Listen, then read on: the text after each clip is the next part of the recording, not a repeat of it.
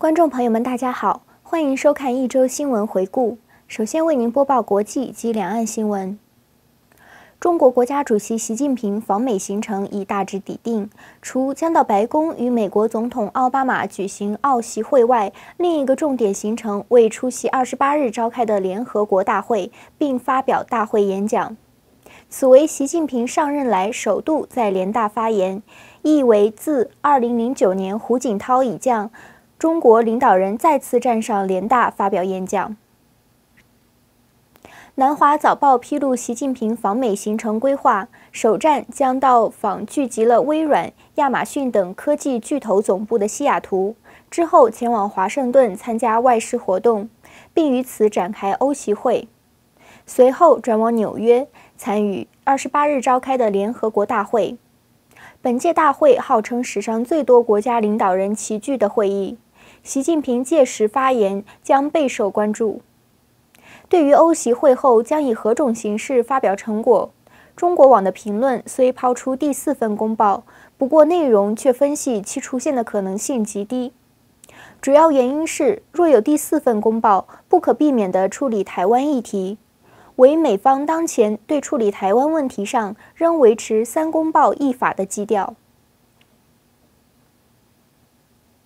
官员说，美国加州一对父女档假扮为移民律师，安排希望取得美国合法居留权的中国大陆人和美国公民假结婚，日前遭到当局逮捕。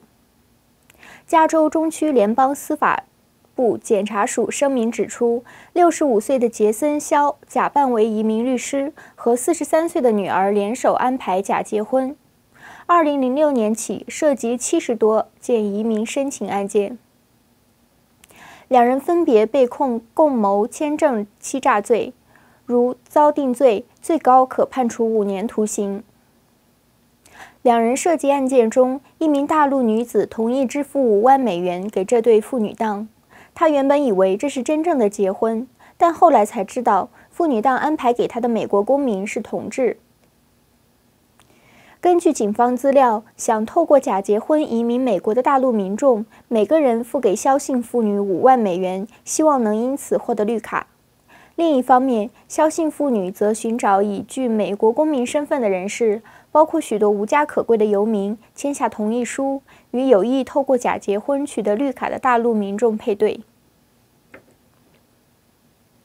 接下来为您播报维加斯本地新闻。维加斯大都会警方称，周一早晨约7时38分，罗兹小区内发生枪案，枪案地点靠近罗兹小区高尔夫球俱乐部。警方透露，一个人在枪案中受伤，该受害人被送往大学医疗中心抢救，并无生命危险。警方在现场逮捕一人。警方认为这是一起家暴案件。被捕的嫌疑人44岁，现被关押在克拉克县拘留所，面临使用致命武器、谋杀未遂的罪名指控。警方尚未透露受害人的性别、其与枪手的关系及凶手的作案动机。美国前橄榄球明星辛普森因犯下持枪抢劫及绑架案而锒铛入狱。不服判决的他以代理律师不尽职为由，向内州最高法院提起上诉。近日，内州最高法院驳回辛普森的上诉请求。内州最高法院称，辛普森上诉的理由并不成立，因此驳回其上诉请求，维持原判。今年68岁辛普森目前仍在北内州的一家监狱服刑。2007年9月13日，辛普森纠集5名同伙，闯入赌城宫殿驿站赌场，对2名体育用品商实施持枪抢劫及绑架。其中2名同伙指证辛普森，称辛普森当时要求他们带上枪支。次年，辛普森被判9年至13年的有期徒刑。更多详细新闻，请关注本周新闻报。感谢您的收看，我们下期再见。Hello, this is the LVCNN Weekly News Channel with Catherine Ho. In this week's news, 600 homes in Northern California have gone up in flames since the blaze over the weekend. Another 9,000 homes are being threatened due to several wildfires spreading quickly over the valley. A 72-year-old woman with multiple sclerosis couldn't get out of her house and died in the valley fire. At 67,000 acres, 13,000 residents are looking for shelter as fire crews are gaining ground slowly. The National Weather Service hopes for light rain during the week to help firefighters contain the wildfire. In the latest edition of the ISIS online magazine, two men stand in yellow jumpsuits, staring toward the camera with a terrifying message posted below their portraits, "For sale." The terrorist group says it is holding two more foreign nationals hostage. A page reads, "Norwegian prisoner for sale," while another says "Chinese prisoner for sale." The pages show images of the men from different angles and ask for an undisclosed ransom to pay for their release and transfer. The men appear to be wearing tags with their names and an identification number. The magazine also lists each man's occupation, place of birth, birth date, and home address. Beneath an Iraqi phone number at the bottom of each page notes, "This is a limited time offer." ISIS has taken dozens of international hostages and often asks for ransoms. Some governments have reportedly paid for the ransom for the release and transfer of their hostage. In other cases where there is no ransom being paid, the Islamic militant group has publicized its barbaric killings of the hostages, apparently in an effort to score propaganda points with its extremist followers. A school bus in Houston fell from a highway overpass onto the street below after a car crashed into it, killing 2 students and severely injured 3 other people. The school bus fell on its side, front smashed in, underneath an overpass for I-610's South Loop in southeast Houston. The bus was going east on I-610 when a car entered the lane of a nearby Buick. The Buick veered to the right, hitting the bus in the front. The bus driver reacted and the bus went through a guardrail. One 17-year-old high school junior was pronounced dead at the scene. The other, a 14-year-old freshman, was pronounced dead at the hospital. The Houston Independent School District tweeted that the accident is still under investigation.